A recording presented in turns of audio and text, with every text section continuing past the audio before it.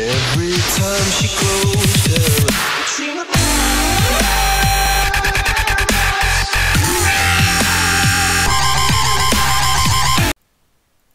Hey guys, welcome to the video, and today I'm going to be showing you how to fix the Discord not loading up problem. So you see you already have it downloaded, like most of the people, and it won't load up. You've clicked it several times, and you've tried running as administrator, and none of it's working. And I'm going to show you a simple fix. Basically all you're going to do is click Control-Delete and bring up a task manager. Now you're going to want to scroll down, and you're going to see your Discord here.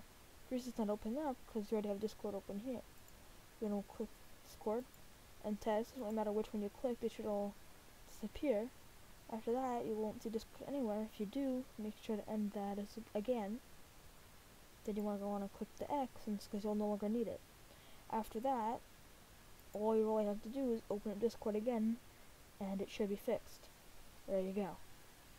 Hope you enjoyed, and don't forget to leave a like and subscribe.